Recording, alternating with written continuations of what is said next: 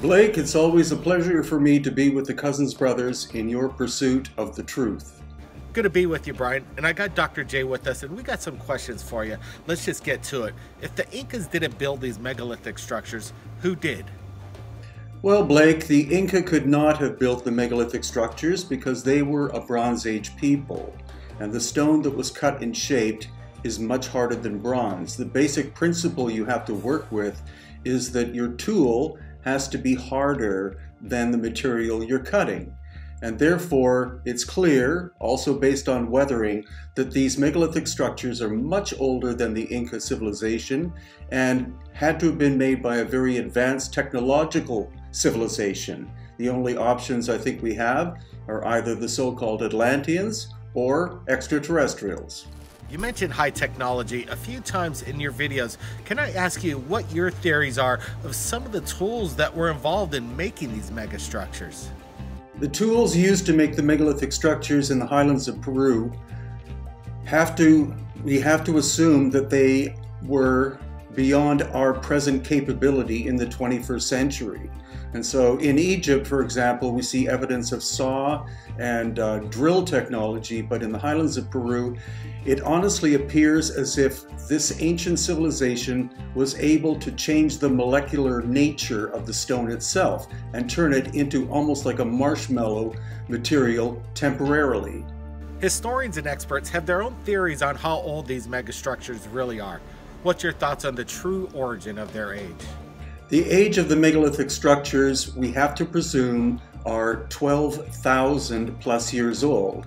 And this is based on the idea that there was a cataclysmic event or series of cataclysmic events that occurred on the planet about 12,000 years ago. And this is being backed up by science today. Ancient symbols carved into stone at an archaeological site in Turkey tell of a story of a devastating comet impact. Scientists were analyzing the mysterious symbols carved into stone pillars at evidence from carvings made on a pillar known as the Vulture Stone suggests that a swarm of comet fragments hit the Earth in around 11,000 BC. This devastating event, which wiped out creatures such as the woolly mammoths, also helped spark the rise of civilization. Scientists have speculated for decades that a comet could have caused the sharp drop in temperature during the period known as the Younger Days.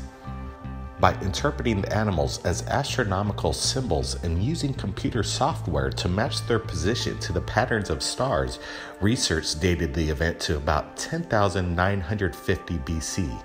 It probably resulted from a breakup of a giant comet in the solar system. What's the importance of Göbekli Tepe, found in Turkey, now that it's discovered happens to be over 20,000 years old? Göbekli Tepe appears to have been buried on purpose about 12,000 years ago, so its actual age is unknown, but obviously older than that. And what it makes it important is the fact that most civilizations are believed to be maximum 6,000 years old, such as in the Indus Valley. But now we have evidence of sophisticated cultural people existing at least 12,000 years ago. I want to get your true thoughts, Brian. What could have caused these catastrophic events in the past? Was it possibly Mother Nature, earthquakes, a meteorite, or was there some kind of weapon that was used that we don't know about? My theory about the cataclysm is again that it happened about 12,000 years ago.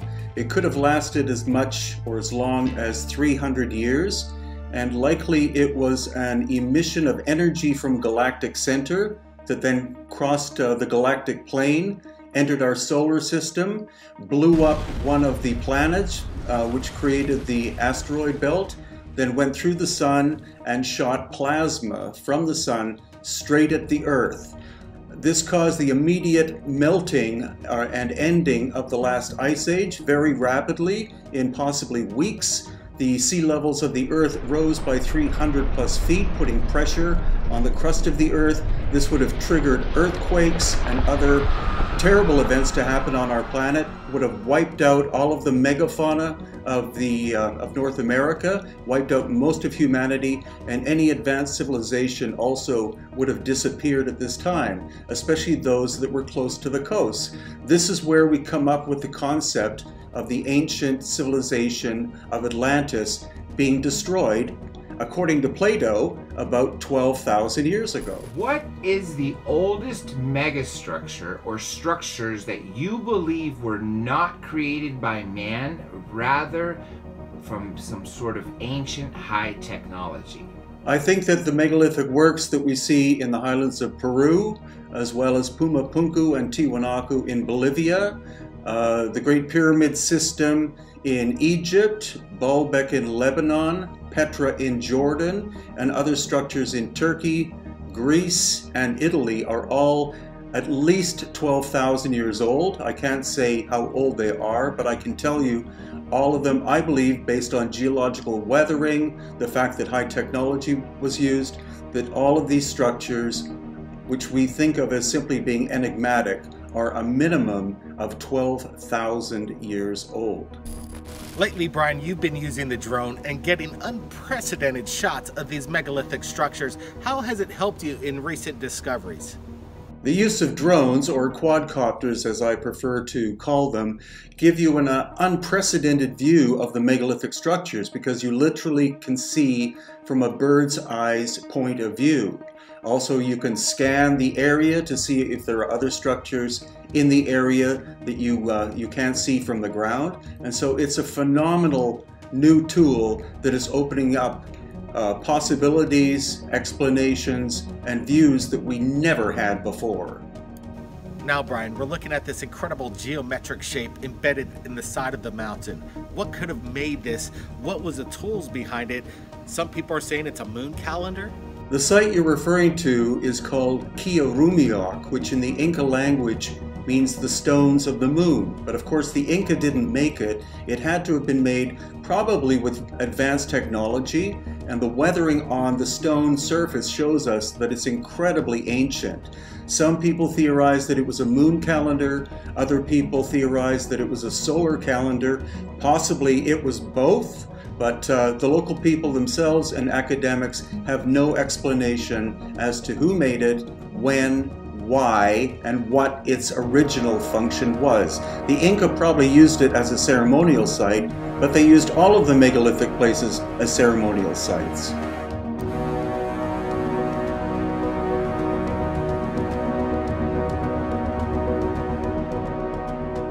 All right, Brian, what do you got to say to the people of Peru today in regards to your theories that the Incas, in fact, did not build these megalithic structures?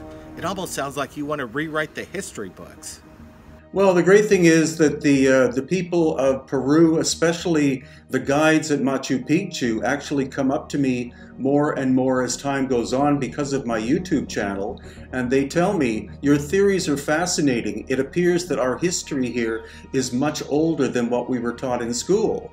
And so the Peruvian people are warming up to the concept that civilization in this little country, which is incredibly rich culturally, dates back a minimum of 12,000 years and employed lost ancient high technology way, way in the distant past. Academics don't accept this, but the people are starting to understand, which is phenomenal. Tell me about your recent trip back to Puma Punku and the H blocks and the anomalies in regards to your compass readings. Puma Punku in Bolivia is becoming more and more interesting and enigmatic because there are two types of stone there. Red sandstone, which is neutral as regards magnetism, and then the gray andesite, which is magnetic. But the interesting thing is the magnetism of the H blocks, for example, which are made of the gray andesite, it's not an even magnetism difference that we find, but it depends on the surface that you're scanning. So what Dr. Ken is showing you now is the natural magnetism of the area. And then when he comes close to the stone, again, about a 180-degree change. And here are some of the magnetic anomalies that we are studying. This is in the center of one of the H blocks. Notice the compass moves 180 degrees and then 90 degrees more, and then becomes somewhat erratic. So no one understands fully what is going on with the magnetism here. It's not simply the fact that the stone contains magnetite. It means that the magnetism has been altered. Possibly it relates to the shapes of the H blocks and other stones themselves. And then here we have Dr. Ken on the stone that has the groove in it with the holes. Again, notice what happens to the compass needle. Absolutely amazing. So that's my present study, is to try to correlate the relationship between the shaping of the stone, magnetism, and the incredible flat surfaces that we encounter at Pumapunku, which again, most academics believe were made by the Tiwanaku civilization 2,000 to 1,000 years ago. But it's clear whoever created Pumapunku had very advanced, lost, ancient, high technology. Now, Brian, this is my final question for you. And again, this is a personal question. In your own gut, what is your belief of how these ancient structures were created? Do you think that we as humanity created them, or do you think that they were created by extraterrestrials or non-terrestrial beings that did not originate from this earth? Again, the fact that many of the megalithic structures, if not all of them, in the highlands of Peru and Bolivia were made using very advanced technology, in some cases technology we don't have in the 21st century, tells me quite strongly that, again, there was possibly a very advanced human civilization that did it, or it was extraterrestrial in nature. Now, I'm beginning to think less and less that it was done by an advanced human civilization, because we would have to see cultural development. We don't see that. So either the human civilization was destroyed by ancient cataclysmic events 12,000 years ago, or that extraterrestrials were here at that time and they constructed these megalithic structures in Peru, Bolivia, and other parts of the world. Brian, it's been an incredible adventure with you. Thanks for joining us right here at Third Phase Moon. You keep in touch and let us know if you find any more discoveries in the areas that you visit, man. It's always a pleasure for me to work with the Cousins brothers, and I'd love to get back in contact with you to discuss my recent findings on Easter Island, evidence of lost ancient high technology, as well as future discoveries in February in Mexico and April in Egypt, Lebanon, and Jordan, and beyond. Aloha to you and all of your audience from me here in Paracas, Peru.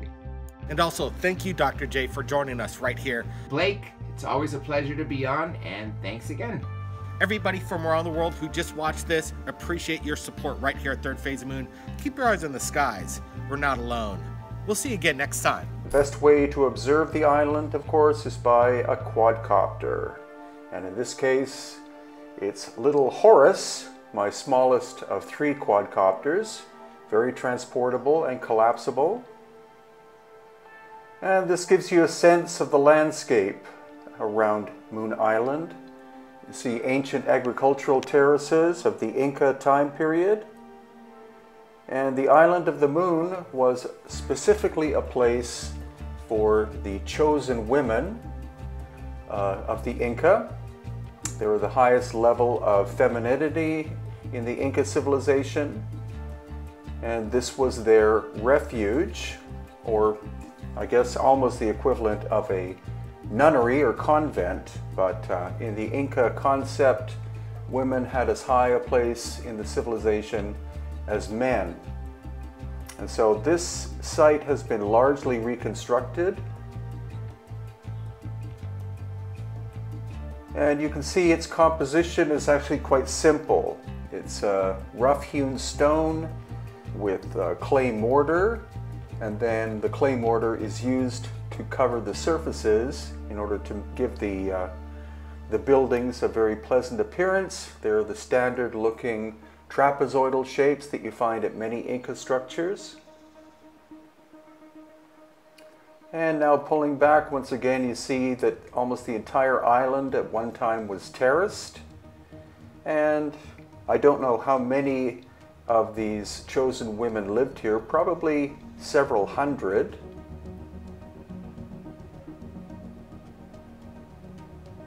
And then this gives detail of the archaeological site, probably destroyed by the Spanish in the 16th century. And this area is now being restored rather slowly.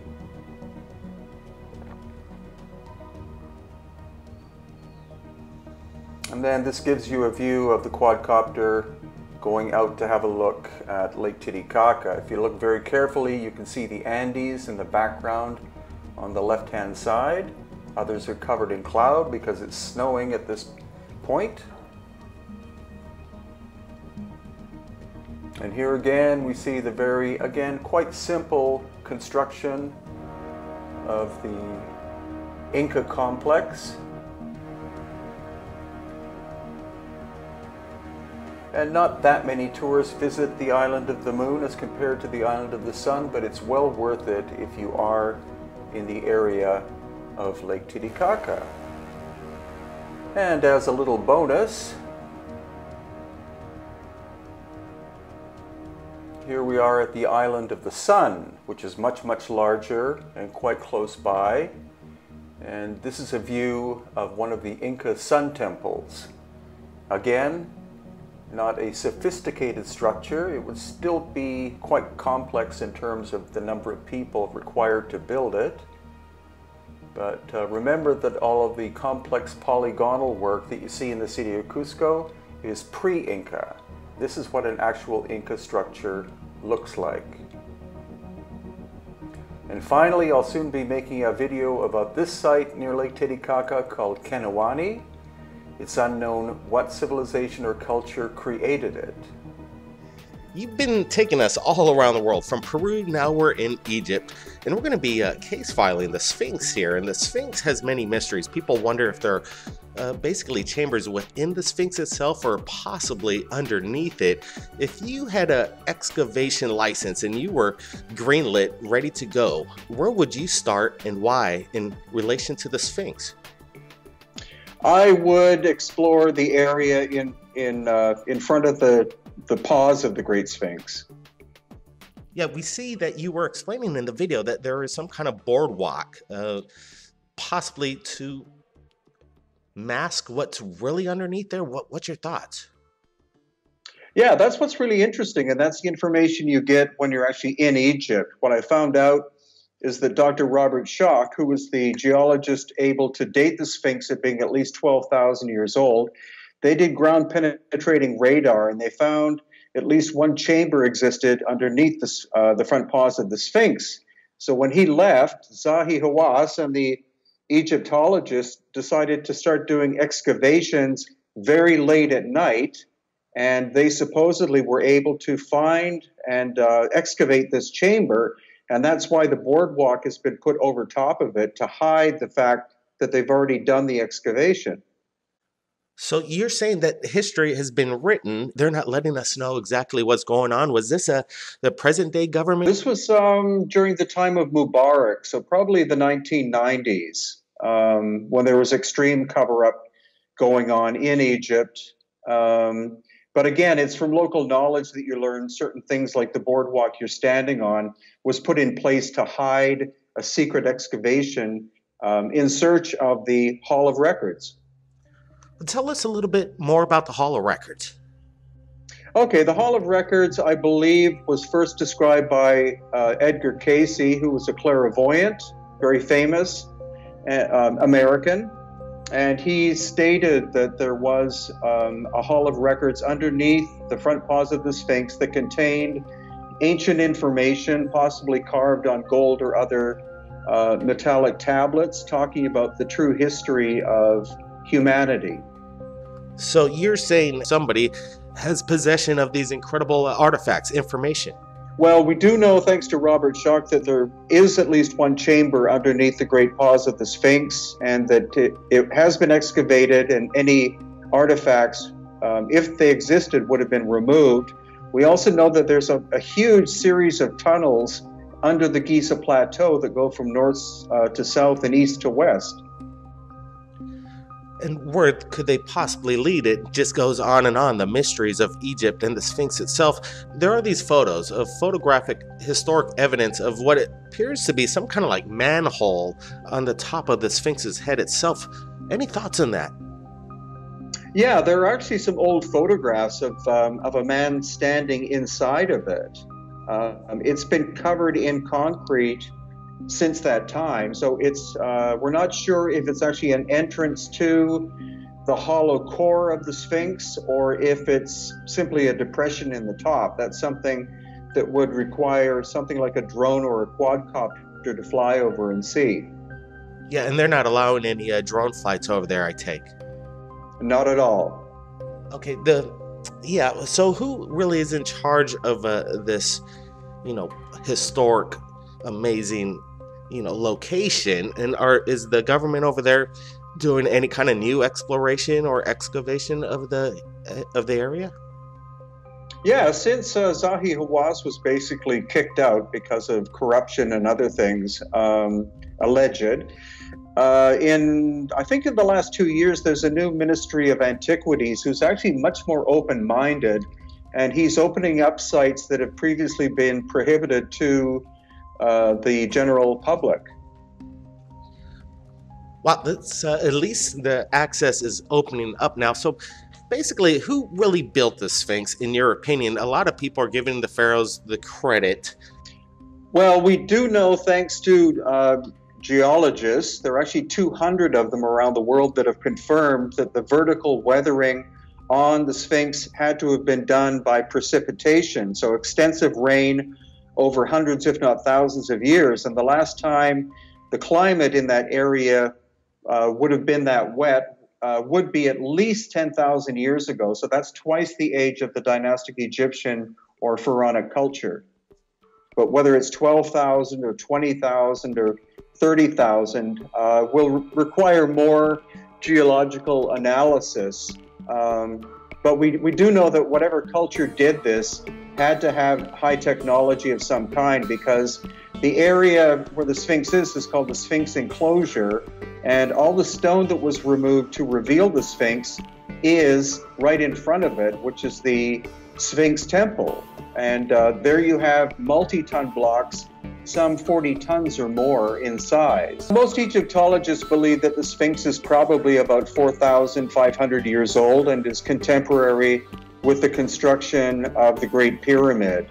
But again, they're speculating, whereas the geological evidence is proving that it has to be at least 10,000 years old. Could you describe to us what you would visually see if you would step back in time 12,000 or 10,000 years ago, and describe what the Sphinx would have looked like in its completion back then? Well, it probably looked like a lion. We do know that the face has been recarved at least one, if not two times, and throughout its history, it's been buried in sand up to its neck. And so the erosion on the surface of the body is much more extensive than on the face, and that proves that the face has been recarved, probably in dynastic times, and the face is completely out of proportion with the body. So originally, most experts I know believe that the Sphinx was in the shape of a lion, and its eyes were pointing towards the star Sirius. What an amazing sight that would be. Brian Forrester, keep up your amazing adventures around the world. We look forward to have you back next week, and we've got some questions for you. And if anybody wants to have a question for Brian, please leave it in the comments below. And whatever comment gets the most thumbs up, we'll bring that over to Brian Forrester. Thanks for joining us, and be sure to check the link out to Brian's YouTube channel. He's posting pretty much, I don't know, how often are you posting, Brian? About every 4 days, so not as much as you guys. Oh, wow. But you're on location. It's quite incredible. And thanks for sharing, Brian. Take care and be safe. Always a pleasure. Aloha. Underneath the paws. Also, what we can see up here is evidence that the officials were drilling into the bedrock in order to see if there was an underground chamber. But have a look at the locations of where the actual drill holes are. So this is about halfway down the body of the Sphinx. And you can see these caps are on top of angle drilling, core drilling, I believe in the 90s or perhaps after that, in order to see if there are holes or chambers or tunnels under the Sphinx. As we round basically the elbow. And here we have another one.